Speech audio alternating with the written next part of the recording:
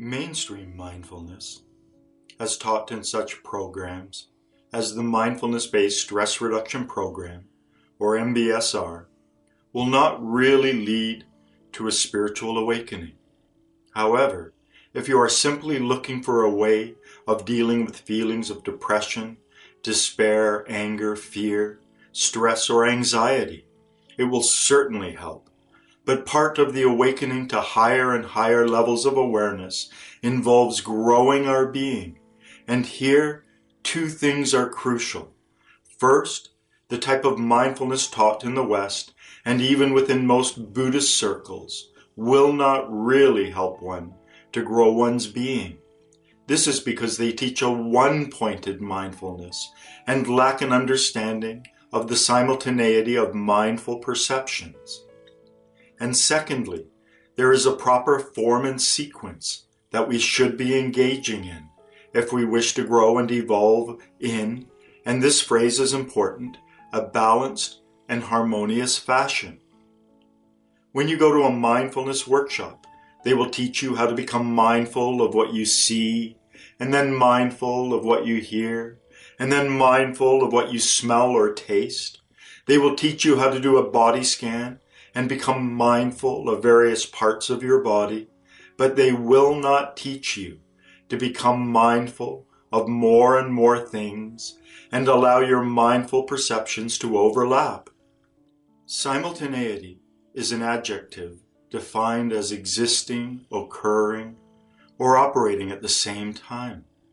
Our head brain is capable of thinking in words and pictures, or mindfully looking, listening, smelling, and tasting.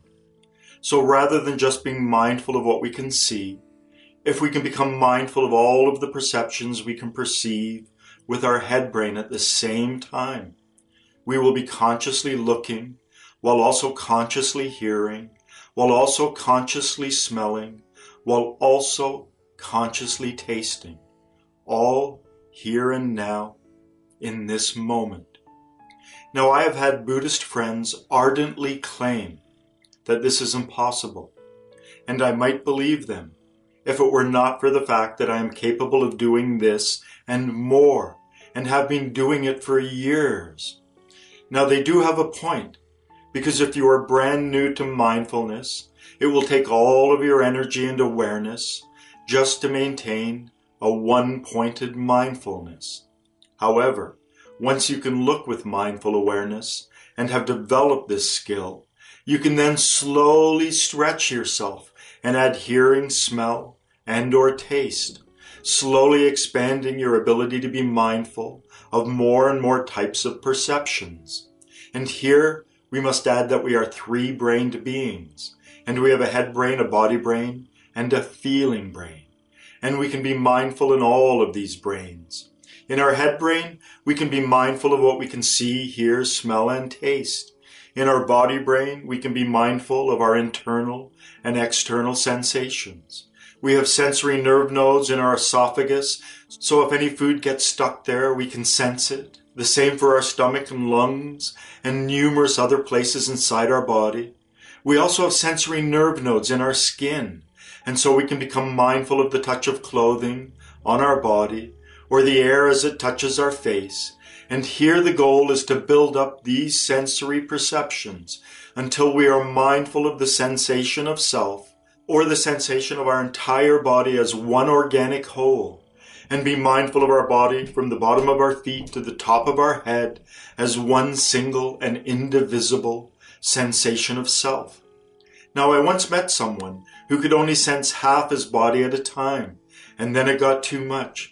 And all I could say was work on it and work on it, especially if you would like to awaken.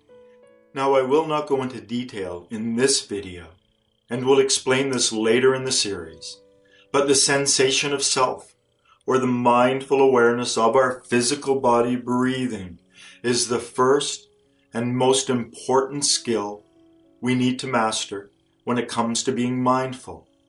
And the final perception we can become mindful of comes through our feeling brain. So we also have to learn to be mindful of what we are feeling right here and now in this moment. Now I am going to end with a brief exercise that will hopefully give you a taste of this experience, an experience that is also called self-remembering. And keep in mind that this is a very advanced practice, and I'm only introducing it to show you the ultimate goal you should be working towards. I have a YouTube series that has broken the first 2 parts down into much simpler steps, and we'll post the link below this video. So become aware of your body. Become aware of it from the bottom of your feet to the top of your head. Become aware of your body as one organic whole. Become aware of your whole body breathing. And then let this awareness slip into second position or in the back of your awareness. And then consciously look, listen, and smell all at the same time. Consciously look, listen, and smell while sensing your body as one organic whole. Become aware of your eyes seeing, your ears hearing, your nose smelling, and even your taste buds tasting, while at the same time sensing your body from the bottom of your feet to the top of your head.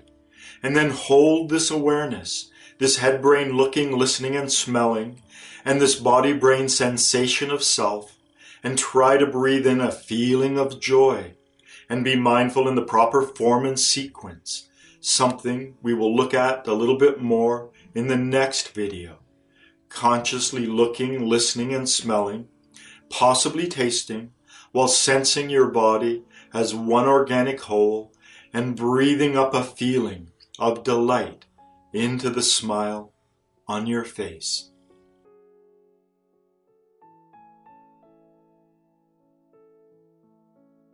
Healing mind, body, and feelings. The Toronto hypnotherapist.